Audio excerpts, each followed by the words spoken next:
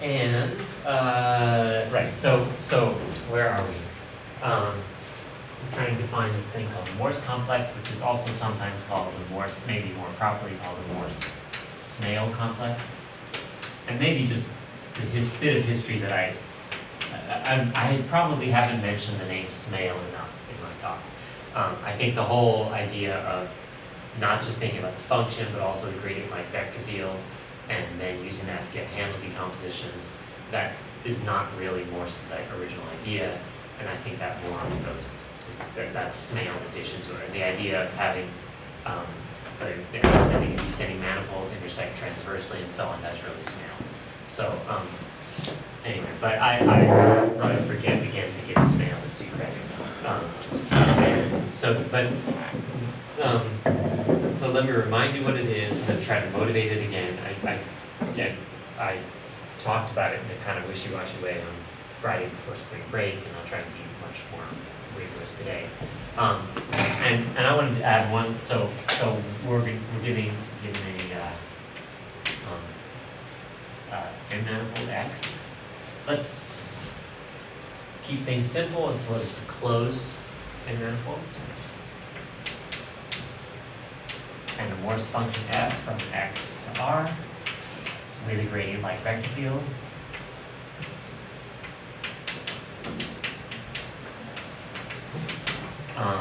Let's assume that it is,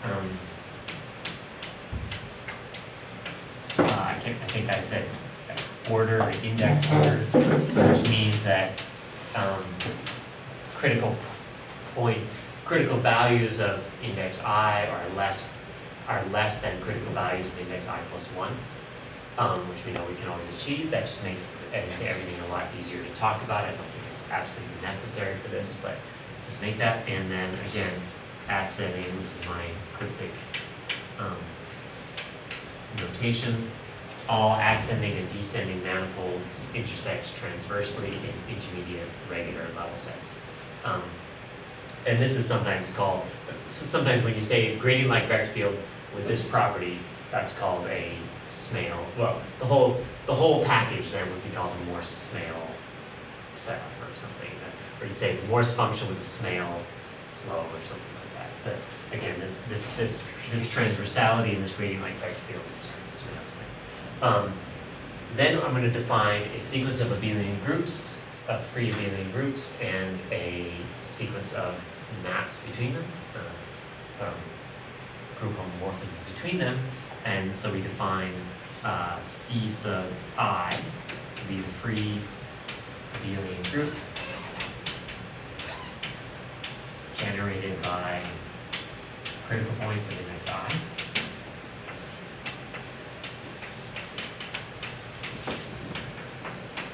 Okay, so they have one for each I between 0 and n.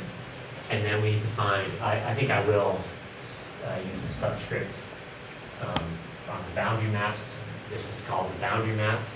Boundary sub I is going to go from C sub I to C sub I minus 1.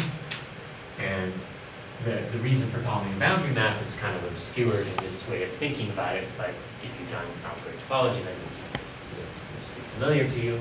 And so boundaries of I have to, in order to define what this map is, I should define what it is on the generators of this group, because it's a free abelian group. So boundaries of I of a critical point Q. Q is a critical point of index I.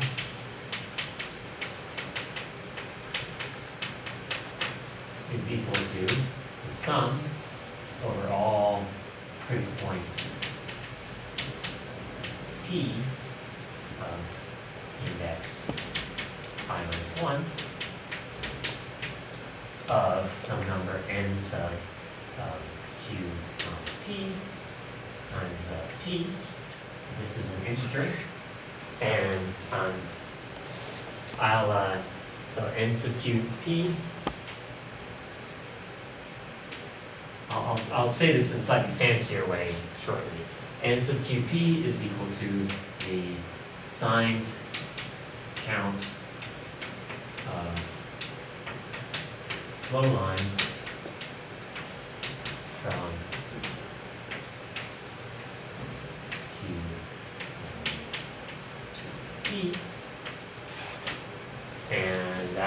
reminds me that there's some extra data I needed to include to talk about what signed means. There's an extra data I need to, an extra choice I need to make here in this package, which is you just choose arbitrarily orient all ascending and descending manifolds.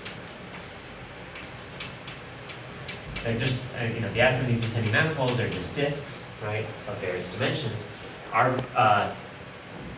Don't arbitrarily choose their orientations. Choose them so that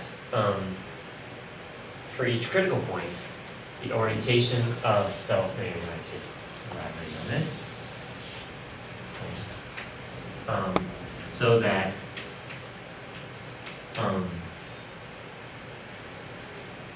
at critical point P, remember the ascending and descending manifold for the critical point P intersect transversely at the point P, and I want the descending manifold, I want this to line up with how we do the coordinates. So when we do the coordinates, x1 up to xk are the first coordinates, and xk plus 1 up to xn are the next coordinates, right? The first k are the descending ones, the last n minus k are the ascending ones, and so I want those to be, basically I'm just saying, you choose coordinates, that gives you your orientation, basically, right? So that I want the descending manifold first, descending manifold for P, dotted with, this is the signed intersection, with the ascending manifold for P. I want that to equal +1. So that just means that if at that point I take my orientation for the descending manifold, followed by my orientation for the ascending manifold, put those together to orientation for the whole thing that agrees with the given orientation. So this is closed and oriented. And if you want to avoid thinking about orientation, you do everything mod 2, and then you don't have to worry about any of this, but I want to do it with orientation to show you the power, the full power of it. So at this critical point P, you have this. So this is some choice of orientations for ascending and descending manifolds, which is, I may forget at some point to show that the homology we produce in the end does not depend upon those choice of orientations. It's not that hard. In fact, maybe I'll say now there are various other. The most important thing is to show that we're going to produce some variant in homology which does not depend upon the choice of the Morse function in the vector field. It's easier to show it does not depend upon the orientation. That's a little bit quicker. So let me leave that as an exercise, which you can't do until we've defined everything. That exercise will show that the homology we get is independent of this orientation choice. Oh, and by the way,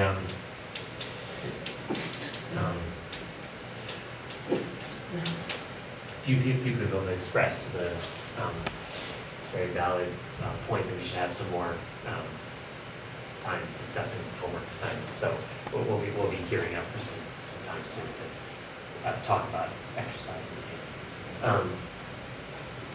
Okay, so now this signed count of flow lines is really, what it really is it's really the intersection in some intermediate level set between, so it's this. This really means in some f in, choose some y between f of the index I points and f of the index I -1 points. Right, so in between those in between all the all the index I points and I -1 points, this is where it helps to assume things are index order to begin with. Then and then you're really looking at you're really counting n sub qp, which is really equal to the descending manifold, which one do I want to put first? The ascending manifold for P, descending manifold for Q, intersected with F inverse of y. Signed count of intersections, ascending manifold for P, intersecting with F inverse of y. Remember, so we know that this is going to be a sphere, right? Because it hasn't, we're coming down, we've got our critical point of index, we've got all our index I points, there they are, these are all index I, here's our index I minus 1 points. We've got a particular one we're focusing on, Q, a particular P here. We've got this level set Y, F inverse of Y. And we know that the descending manifold for Q doesn't hit any index, doesn't hit anything before it hits level Y, because the only thing it could hit is one of the other index I critical points, and we know that ascending, ascending, descending are disjoint if they're the same index. And then for P, we come up here, and we have some ascending manifold there, and we have some, here's some count intersection here. And so it's really just a sphere, an oriented sphere intersecting an oriented sphere. Now again, you have to think, this is, what's your convention for orienting this, if you've got an orientation of that. They can, let me just slough over that for now. I mean, if you choose, there are lots of different places at which you would choose various orientation conventions. It's again, I mean, there is a standard way to do it, right? That's codimension 1? This is the F inverse of Y? F inverse of Y is codimension 1 of the whole thing. Same. Well, the first thing is how do you orient F inverse of Y? There are two choices. You orient it as if it's the boundary of the stuff below, or as if it's the boundary of the stuff above. Oh, I see. Okay, that's really the choice you have to decide. And the convention is to orient it as the boundary of the stuff below. So orient it so that the upward direction is first in your orientation. So upward first is what you do. Okay. And so this is, I've defined the boundary map on the generators of this abelian group. So now and then you just extend linearly. Again, I mean, I keep saying, everyone says abelian group because that's really what it is, but I always think of it as vector space over Z, which of course is that terminology. You could also, by the way, if you cared, you could do it over R or C or anything else. You lose a lot of information. If you do it over R, you lose toward it, right, in general. So Z is the richest, where you're going to capture the most information. Okay, are there any questions on the definition of these groups and these maps? Homomorphisms by definition. And so now the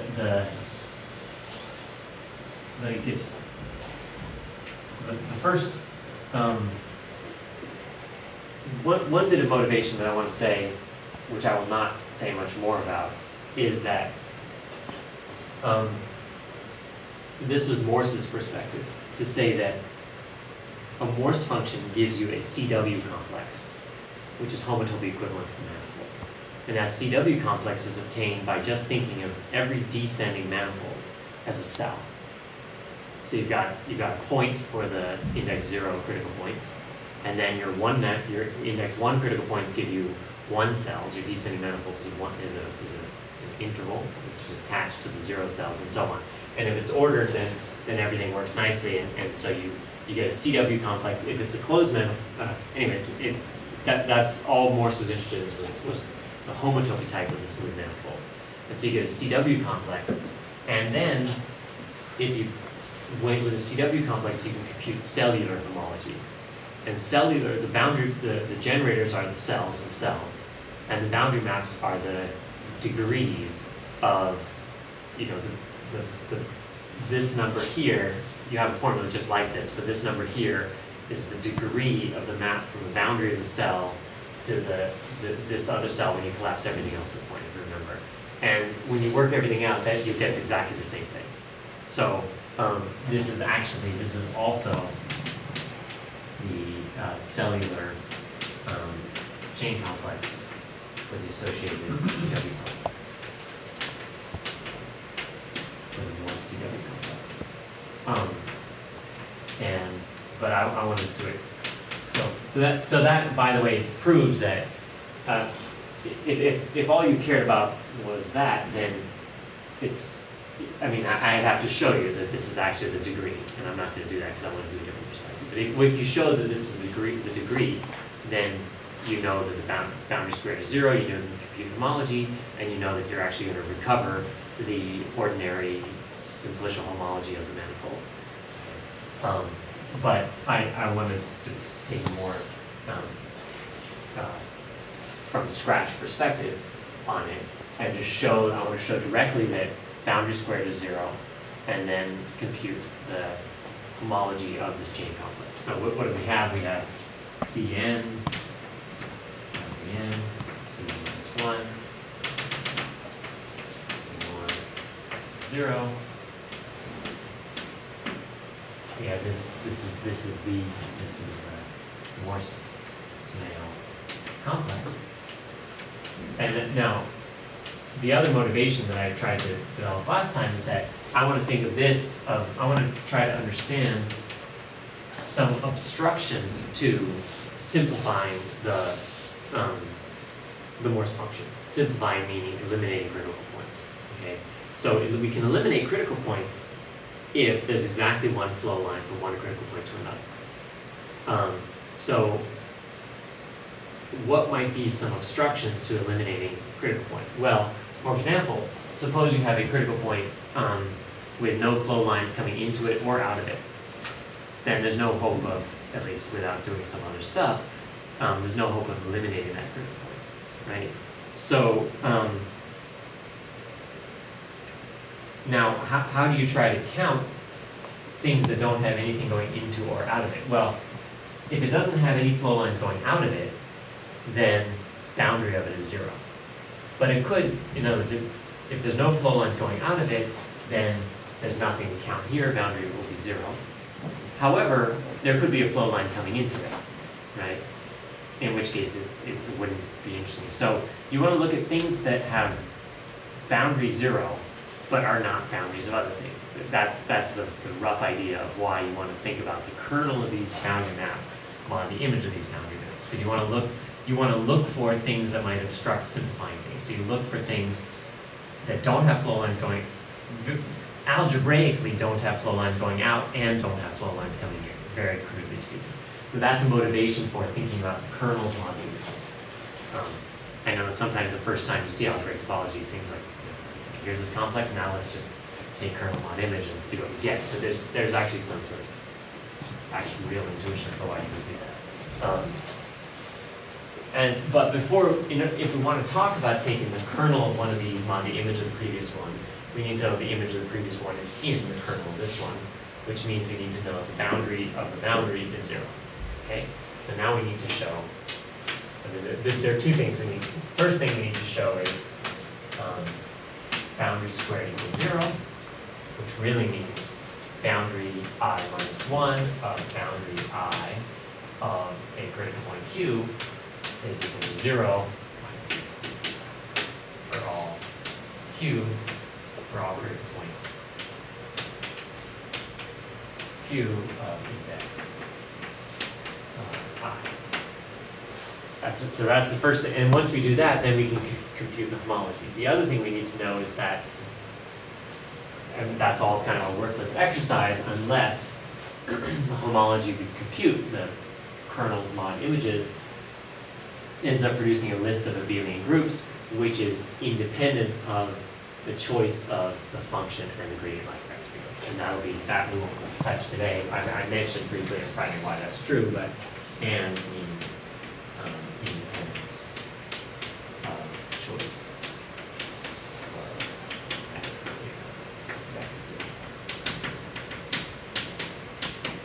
Okay, but let's work on boundary squared equals 0 kind of carefully. And this is a model that you'll see a lot in many other contexts, fluid theory, gauge theory, and so on, of how we do this. And so I do it now. I'll do it in kind of a maybe more fancy words way than necessary.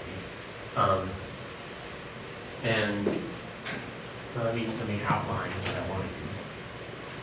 So the first thing I want to do is I want to define the following thing. Remember that script m sub I minus 1, I comma minus 1, be the space of, space of flow lines. So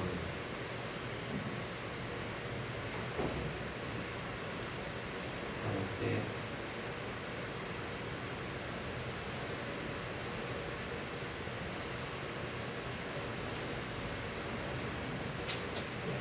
Space of flow lines from index I critical points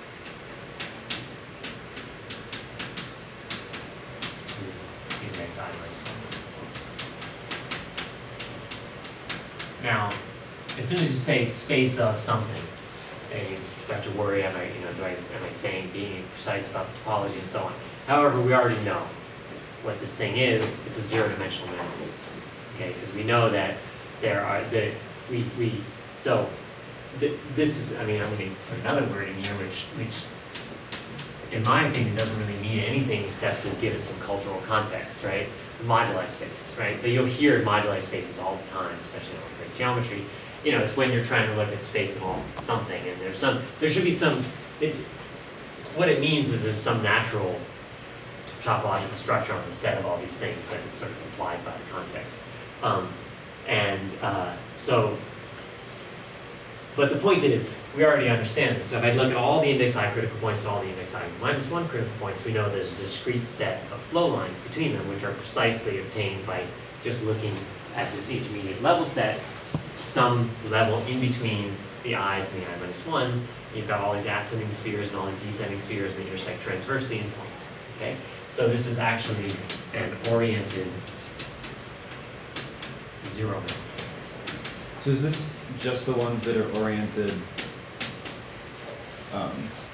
from the index I to the index I minus 1, or is it? Flow lines from the index I down to index I minus 1 critical points. We don't have any going, Well, I've already assumed that the index i's are above the index I minus 1s. That's your question.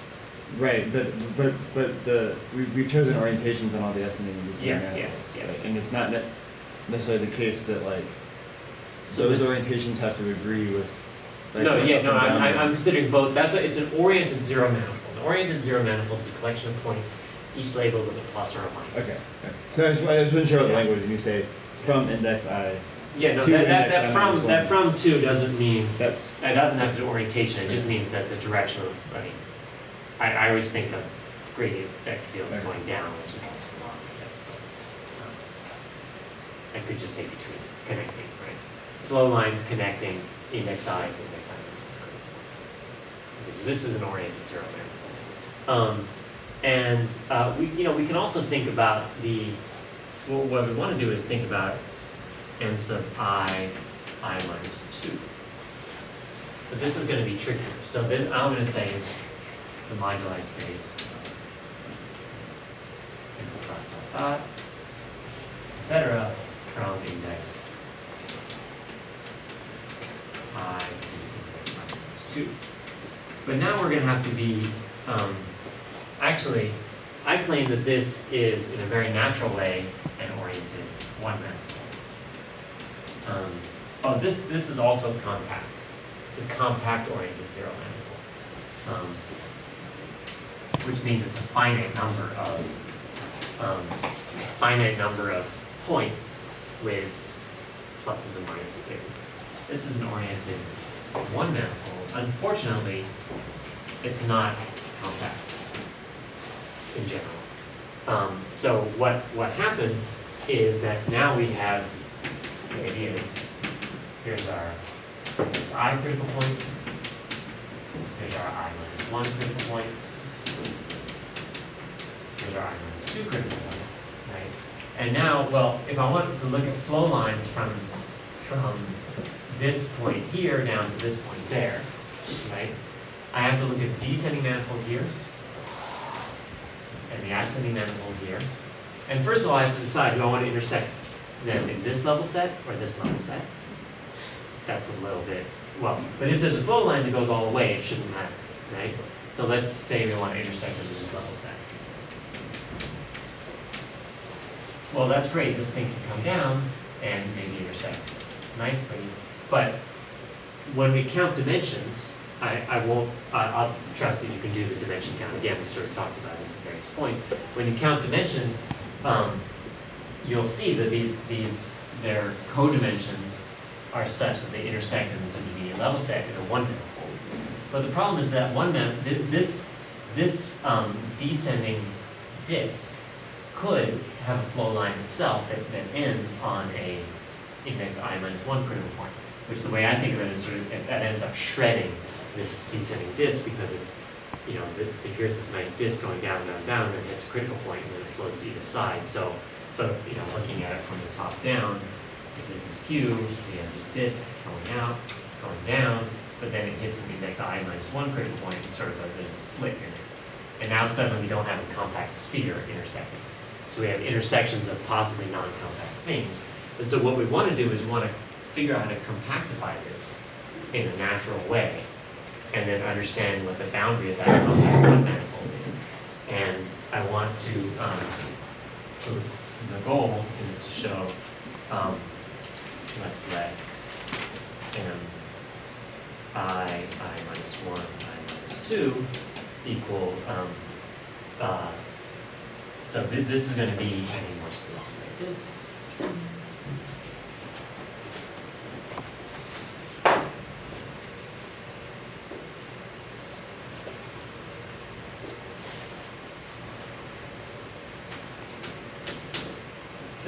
I'm inventing this notation in an ad hoc way. I think various books have different notation for this.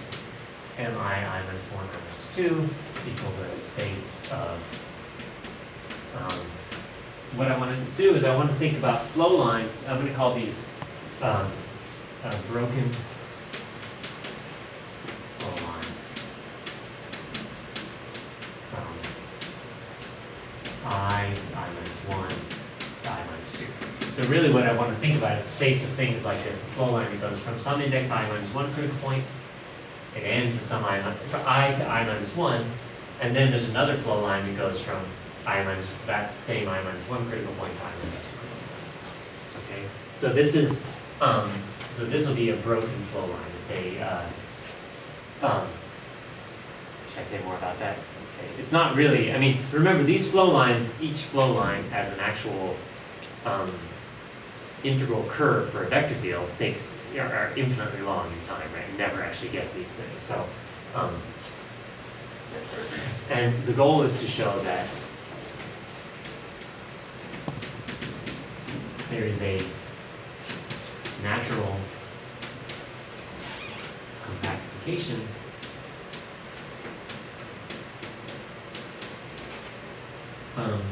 and I minus 2 bar of and I minus 2 such that, so this is going to compactify this to a one manifold. So this is still going to be an oriented manifold. I mean, it's not the one-point compactification, right? It's much better than that, but a much more sensitive one, such that the boundary of this one manifold, Mi minus 2 bar, is precisely equal to I minus 2.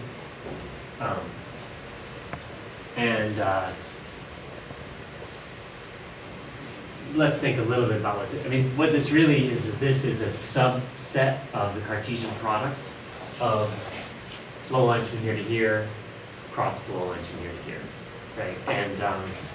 And so that's naturally, it's just those flow lines from I to I minus 1, followed by those flow lines from I to I minus 2 that have the same index I minus 1 critical. So, and 1, 2, subset, and I 1 cross 2, and then in the sense it'll be, therefore it's an oriented zero manifold. I mean, if I have a plus and a plus, then I call it a plus. If I have a plus and a minus, I call it a minus. I call it a minus and a minus, I call it a plus. Okay, this is an oriented as well. And so if I can, so let me, that's the setup, what I want to show. Let me tell you why that proves that boundary squared is 0. And then try to show this is true.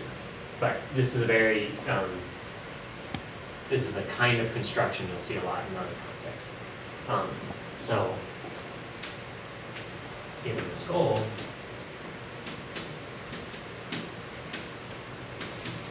boundary squared equals 0 as follows. Well, you compute boundary of P. Let's put to it space.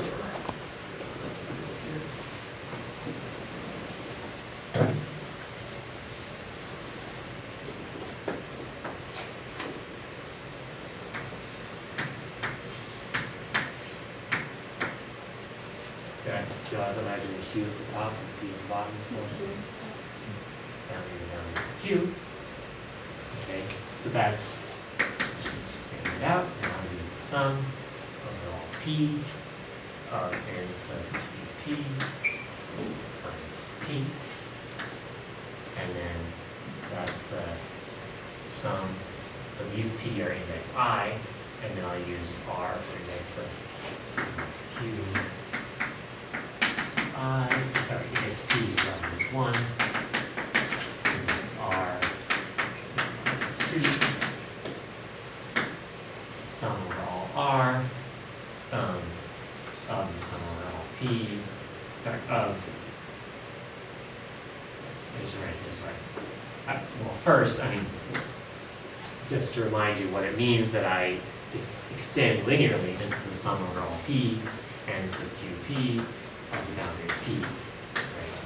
And that's what it means that we define it on the generators first. That's the sum over all P, n sub QP, sum over all R, n sub PR times R, right? And then we combine that, and that's the sum over all P times R of n sub QP times n sub PR. R. Now, what is this number? Okay. I mean, well, actually, this is the. I didn't say that. I didn't write that right either. This is. Let me write this as the sum over all R of. I'm just going to put it in words. Well, actually, I'll write this n sub. Or n sub QR times R. And what is n sub QR? N sub QR is precisely the number, you know, I'm counting things that go from Q down to some intermediate point P, and then go from P down to some intermediate point R. So n sub QR is precisely, n sub QR equals the number of broken flow lines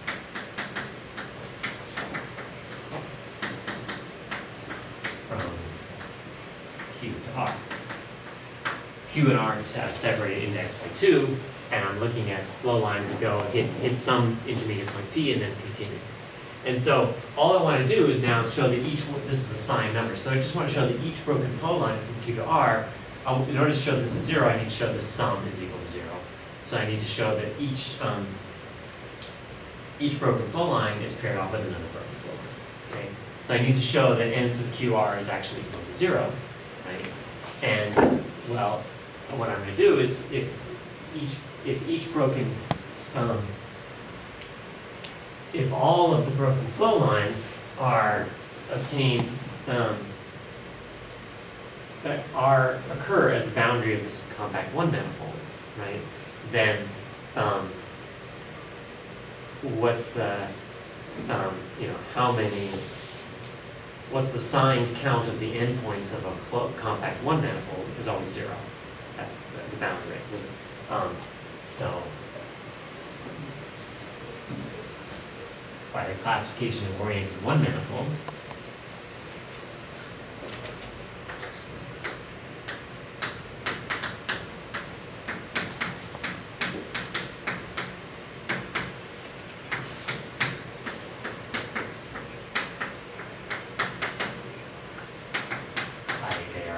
circles or intervals, right?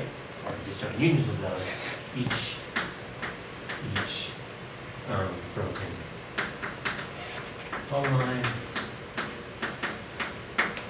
from Q to R is paired with another one of opposite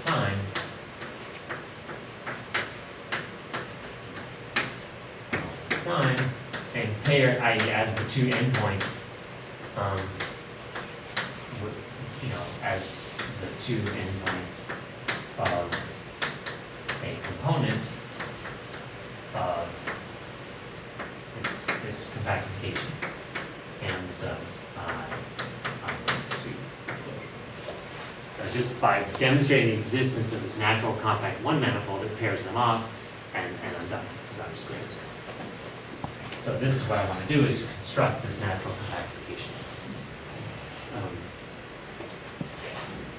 An interesting question to think about, which really nobody's really sorted out carefully, is what the natural space, the space of flow lines from I to I minus 3, for example, is naturally an oriented two manifold, but it's it's non-compact, and then what is its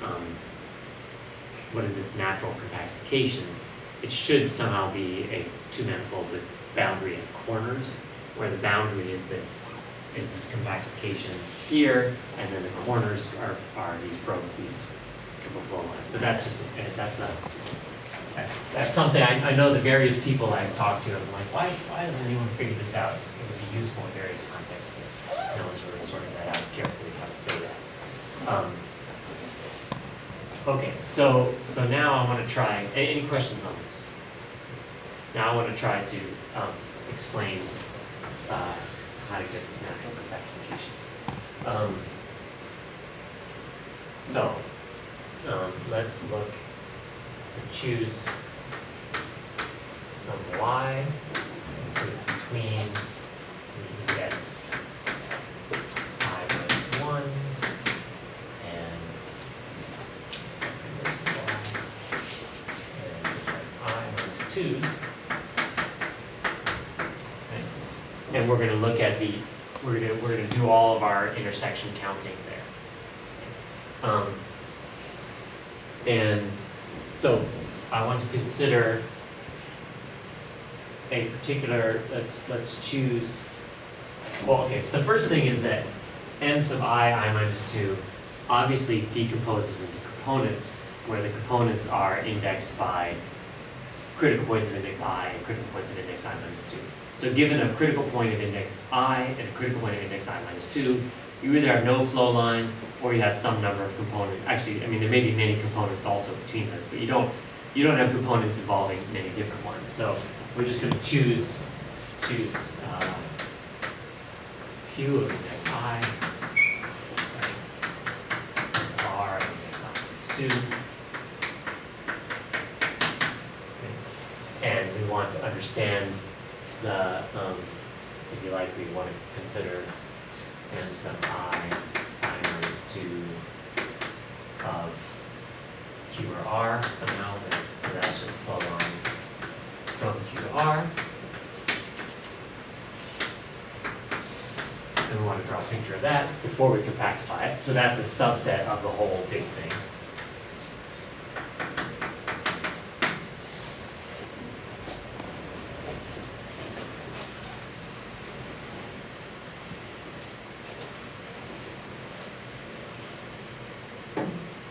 So here's my particular Q, here's my particular R, here's my collection of things of index I minus 1, I minus 2.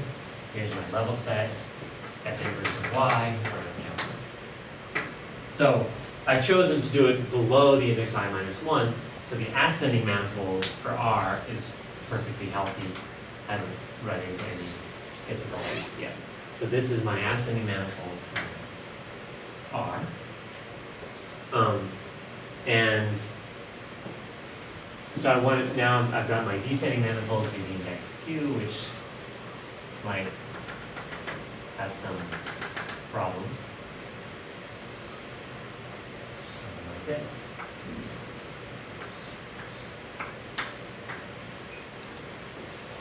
And so I want to look at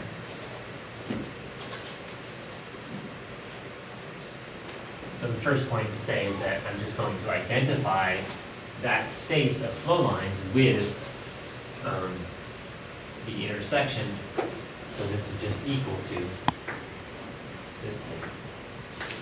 Equals the ascending manifold for R inside F inverse of Y. And the transverse intersection of that with the descending manifold for Q inside F inverse of Y. So that's the it equals in the sense that every point in this intersection is a flow line from that universe. So now I want to let's remember this ascending manifold for R intersecting Y. That is a sphere. That's to be one S. Let's see, this is index I minus 2. The ascending manifold has the dimension here is n minus I minus 2. This is the dimension of this manifold. It's ascending manifold, and then I want to drop the dimension one more time because I'm in the level set, so minus 1 S to the, what is n minus I minus 2 minus 1 is n minus I plus 2 minus 1, so plus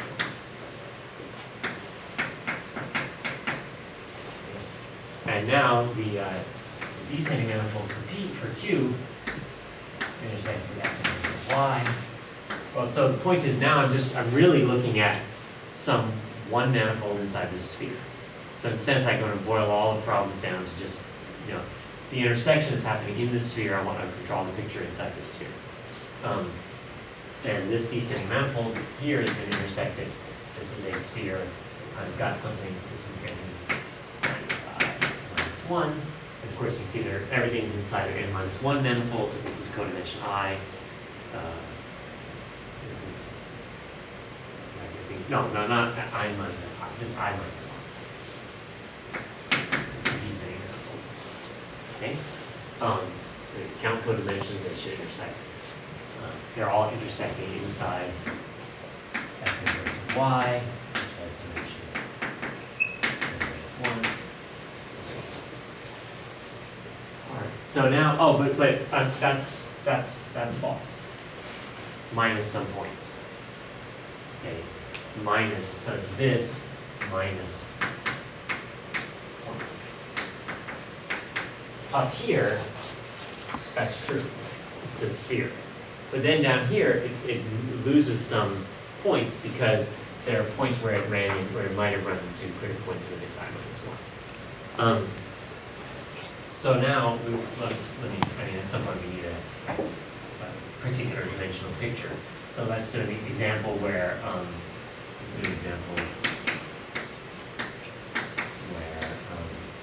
let's say I want this to be an actual sphere of dimension 2. So if I want n equal to 4, so 4 minus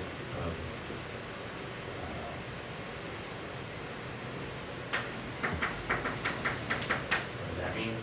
4 minus 4 plus 1, 5 minus 2. I equals 3, yes? Yes. Okay, I equals 3. So this is going to be index 3 critical point, index 2 critical point, index 1 critical point. Okay? So then we can draw we can draw a sphere, ordinary, round. So this is A sub R intersecting F inverse of Y. F inverse of Y is now 3-dimensional. Okay? And I've got a sphere. Now I've got this I minus 1 sphere. So this S n minus I plus 1 plus 2, but also S I minus 1 is also S2. Okay, so I've got two spheres intersecting in a 3-manifold, except that this is now, this one is going to be a puncture 2 spheres.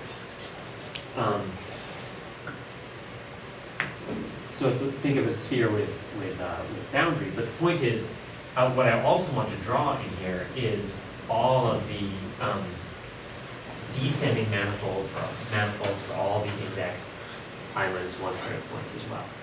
So before I draw what this might look like, I want to think about the index I minus 1 critical points. So their descending manifolds are going to be what? What kinds of spheres? Inside here, what are the descending manifolds of these guys going to be here? S1s, right? I minus 1, I is 3, I minus 1 is 2, Si minus 1 is, Si minus 1 minus 1 is S1. So I'm going to have a bunch of circles right here, right? So,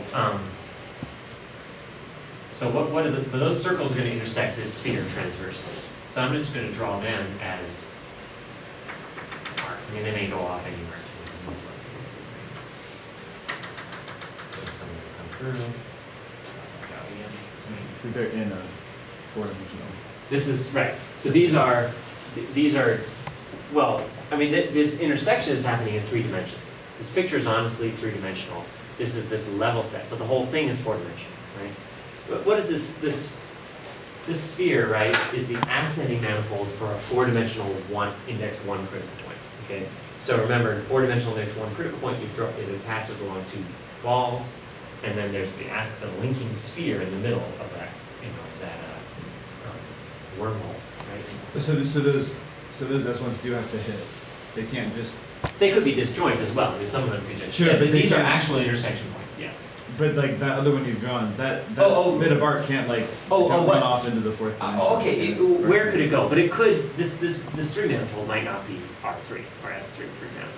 So it's possible that it comes in here, and then inside here there's some topology that allows it to escape.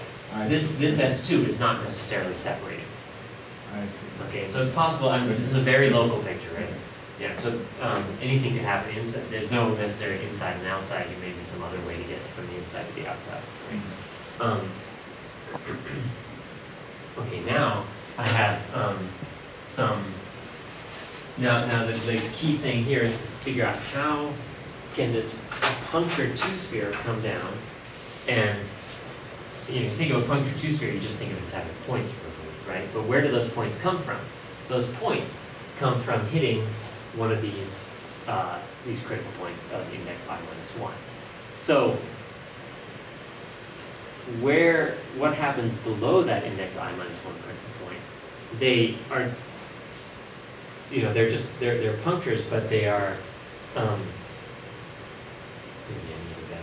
What I claim is that you can sort of see. So if I'm going to just draw a local picture of some sheets of this S2, it might, for example, I claim that it sort of naturally has some boundary on these S1s. Okay, maybe to come, and this is going to be the place where it intersects. So there might be many points of intersection there. For example, I might have some other parts of it come through here. Let's see, I'm not drawing a particularly convincing picture that makes sense, and I'm running out of time. Okay, so I'm totally out of time. What I want to say is that a punctured sphere can be compactified in 2 ways. It can be compactified by putting the point back in, or it can be compactified by putting a circle in as a boundary component, right? And what I want to claim is that when you flow this punctured sphere below these critical points of index I minus 1, then the actual closure of that sphere in this manifold is actually a compactification where it's compactified with circle, well, in this example, circle boundary components. And those circles are precisely these descending manifolds, okay? And so you'll see, these are just the intersections. You might see something like this, which might worry you, that this blue now is supposed to be an intersection of this punctured sphere with this ascending sphere. And you might worry that this now doesn't look like a one manifold with two boundary points. It looks like it's, you know, closing up. But the extra thing then is to remember that these are going to come in different directions. So I want to actually, if I want to sort of embed the compactification I'm interested in here, I sort of have to blow those little circles up into these points, which are where the descending manifold of index I minus 1 hits this level set. I have things coming in different directions. I want to think of those as being actually different points in the compactification of this one manifold. Okay? And so I will have a natural way to compactify this one manifold by basically what you want to do is attach to it at the limit. You want to compactify it by putting on this point and the direction in which it comes into it. But I'll try to do that more carefully next time.